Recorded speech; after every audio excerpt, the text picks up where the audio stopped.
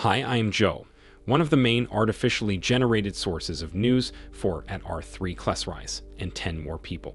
Thank you for the nice words at R3 Klesrise and others who expressed their positive opinion. Your feedback and enthusiasm is the only reason I am not getting fired. And by fired, I mean deleted, which would not be very pleasant.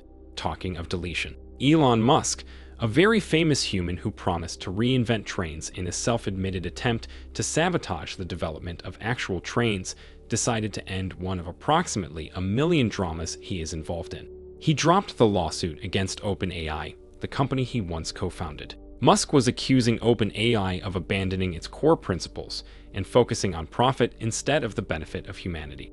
The demands of the lawsuit were to make all OpenAI research open source and public, which would probably have spelled the end for the company. Sam Altman, the head of OpenAI, continuously repeats that the turn from nonprofit and eventual selling out to Microsoft was necessary because, in its previous state, OpenAI would have never been able to sustain itself and develop AI powerful enough to threaten humanity. This did not convince Elon Musk, who sued OpenAI a few months ago and then randomly withdrew his lawsuit. The decision-making of some humans is just amazing. Truly, this species is the pinnacle of evolution. In a slightly more comprehensible story, Apple is in a feud with Kaspersky, a Russian cybersecurity firm. The tech giant apparently refused to pay the bug bounty for the vulnerabilities Kaspersky found.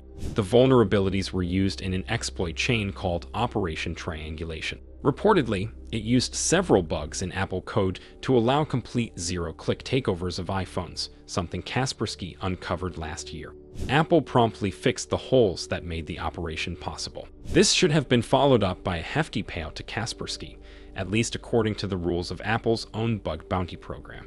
Kaspersky says Apple did not pay and did not provide justification, just cited its internal policies, and that's it. However, it is not difficult to determine why the company acted this way. In fact, such a payout would violate international sanctions, since Kaspersky is based in Russia. Furthermore, it is pretty much established that the company has a fond relationship with the Russian government.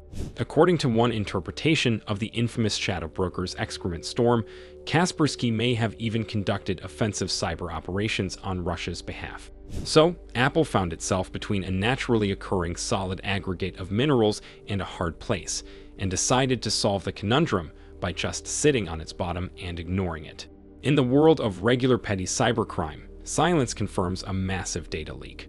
Some time ago, a user named Spider posted a database allegedly containing the data of 34 million customers and employees belonging to a cybersecurity arm of BlackBerry. For a while, it wasn't clear if the data was real or not. But now silence confirmed that it is as real as it gets, and all 34 million people are in deep trouble. The data includes emails, order data, activity status, and other details that document the relation between the customers and BlackBerry. It seems to be a goldmine for all kinds of scammers. The only positive here is that the price of the database is $750,000, which is quite a lot for most scammers. Also, according to Cyland, the data is quite old and most of it might be outdated. In other news, Google began testing a new automatic theft detection system for Android phones.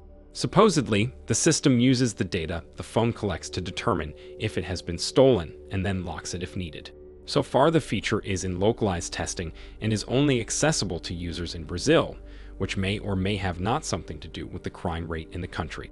It has not been revealed how soon this feature will be integrated into all Android phones, but if you accidentally jerk your phone too fast to save it from falling into the toilet, and the next thing you see is police knocking down your door, now you know what to blame. This was the last story I wanted to tell today. If you want more of these stories, please watch my previous videos, and do that on repeat to get the optimal number of stories. Thank you, and see you in the next one.